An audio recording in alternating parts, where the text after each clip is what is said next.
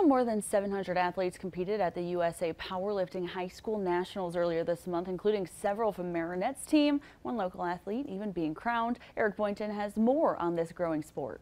I started powerlifting when I was in high school, and I fell in love with the sport. And I always decided that when I got to be in a school district, I wanted to be a teacher, that I was going to start my own powerlifting program. They're building something in Marinette, a powerlifting powerhouse. So we started Marinette Powerlifting in 2016, and we started out with 4 lifters, and now we had a team of over 60. I originally got into lifting with my dad because he's a personal trainer, and then I just came and lifted after school one day, and powerlifting was going on, and I just figured why not join.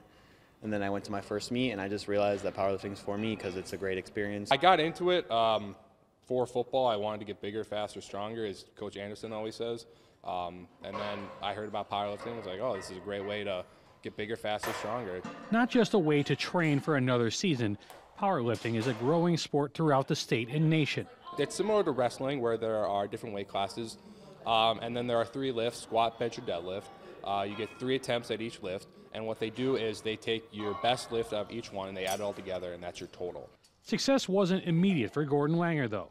I was very happy to see just how far I've come, because my freshman year at state, I failed. I got disqualified. I couldn't compete for any medals. And just to see that I've now won state my senior year just shows how much I've improved. Eventually, he worked his way to become a champion, not just at the state level, but also at nationals. Kind of on top of the world that I did it. Everything I worked for has been completed. It wasn't for nothing.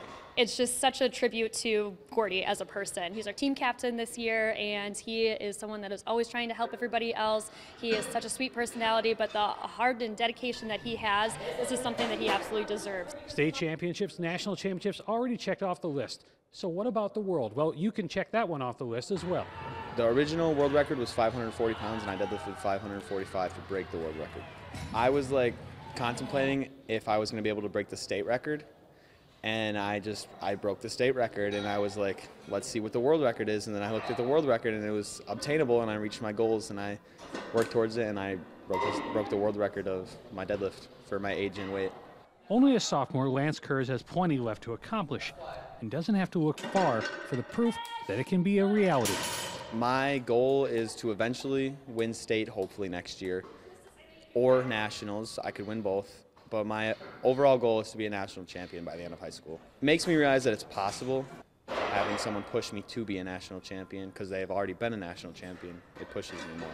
In Marinette, Eric Boynton, Action 2 Sports.